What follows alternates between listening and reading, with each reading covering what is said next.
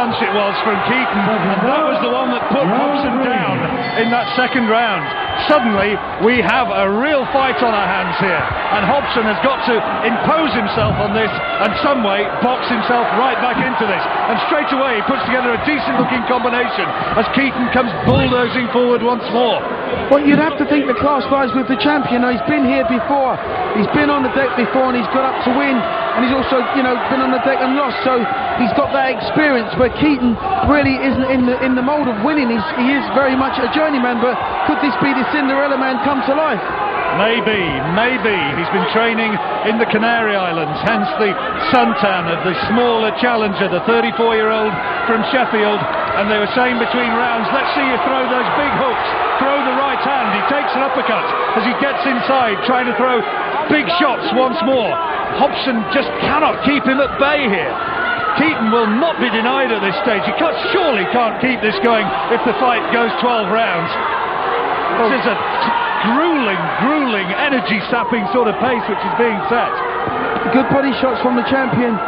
Keaton's just got his head right in Hobson's chest, and it's just not allowed in the room. The long-arm fighter can't quite get his shots off on the inside. That's better from Hobson, turning Keeton well off the ropes. The left hook was a hurtful shot, but Keeton comes bulldozing forward again and gambling with that massive overhand right.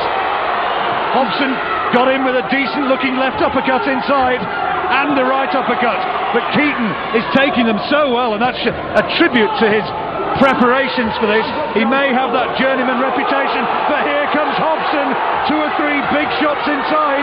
He's got him, John. He's got him with a lovely right hand, a short right hand on the inside that stunned Keeton just momentarily there. You just wonder if Keeton's going to punch himself out. Real drama, and here in the third, Keeton has been tagged 3 or 4 times by uppercuts from Hobson, but he is still in there, still gambling, right in Hobson's face. And the referee, Dave Parris, has to separate them. Well, Keaton's doing an excellent job of nullifying the champion's work, but you just feel that right now Hobson's having the final say because he's getting through with the meteor punches. Hobson has class on his side, but here comes Keeton again, and that right hand over the top was another really big shot, and momentarily again Hobson wants to hold on. And there's a cut, somebody's cut. I think it's Keeton. Maybe the right eye. Hobson, well, I'm being told mixed messages here. Let's have a look. Is it Hobson's left? Yeah, he's dabbing at the left eye. It's Hobson. Hobson's cut in there. Was it a clash of heads? There's real bruising under the left eye as well.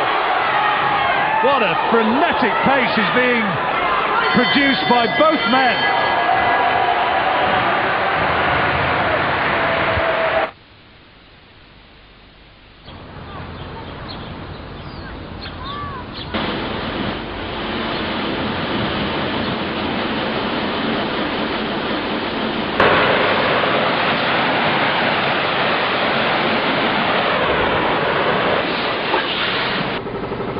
Morning.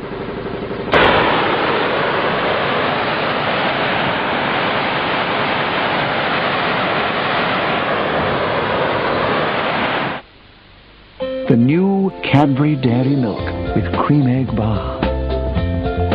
It's 6 of one and half a dozen of the other. Just wait when you go back to your fucking hands up, okay? Alright? Yeah. Keep chipping away.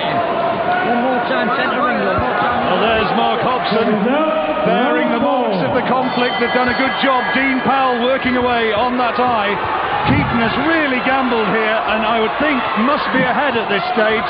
And Hobson is cut and was hurt, but has Keeton got the energy to maintain this phenomenal pace?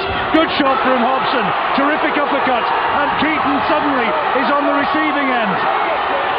You just feel that the class lies with the champion, and that's what he's showing now.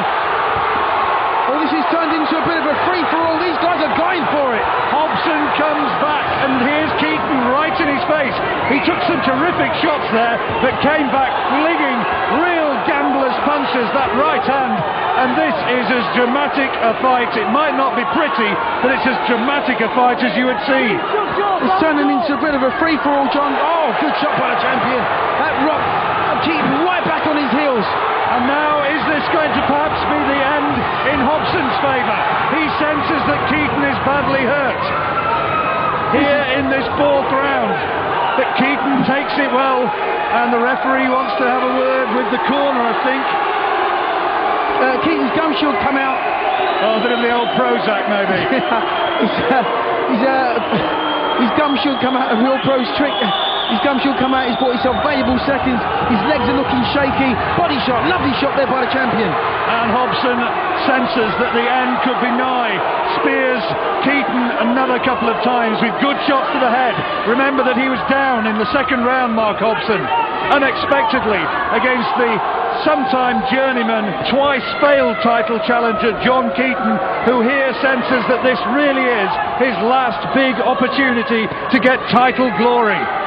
You know, Hobson's been here before in this very arena, man, lost here before. He doesn't have good memories for him. If he can claw this back, he can erase the past. Hobson teeing off with decent looking body shots inside, and Keeton just starting to look a little bit tireder as well. He might. He shipped a lot of punishment here in this fourth. Yeah, the champion has to weather the early storm, and you would fancy his overall class to start to tell in a lovely body shot in the middle to late rounds. Here comes Hobson. A sustained attack could perhaps really start to phase Keeton here in this fourth round. Hobson, big shot! Great uppercut from Hobson, and that shook Keeton right down to the boots. And he is now in desperation stakes. But look at this for a display of bravery. How much does this man want it? He's so gutsy, John, he really is. He's absolutely near enough out on his feet, but he's soaking up everything the champion can throw at him. Another big right hand, and Keeton has to cover up now. They're going to stop it. Big shots here is surely going to take him out of here, and Dave Parrish is having a close look. Keeton holding on in desperation in the closing seconds of the round, and I think he might just see it through to the bell. No, the fight's all over. The fight's been stopped in the closing seconds of that round, and referee Dave Parrish steps between them, and the fight is over, and Mark Hobson has retained his title.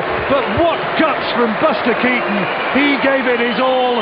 Hobson is still the champion, but what a wild 4 rounds of entertainment we had. Well, not much, I tell you what a scare, what a fight. There's the face of the loser, but no disgrace there. What a battle he produced. Hobson being congratulated by his family and his cornermen. Let's see again some of the shots which finished this one, Duke. And how on earth Keeton was staying up to some of these. There was a phenomenal right uppercut went in, which opened this attack from Hobson. Well, he stayed up with just sheer pride. He just didn't want to go down, didn't want to really be denied, but obviously class is permanent, and that's what the champion showed, real class. You know, the onslaught that he threw at the end, you know, I counted maybe 12 unanswered punches. They were all fairly accurate, and the referee, it was a good intervention by the referee. Well, no lasting damage done. Keeton is back on his feet, and look at that. These are two of the nicest guys who you would want to meet in boxing.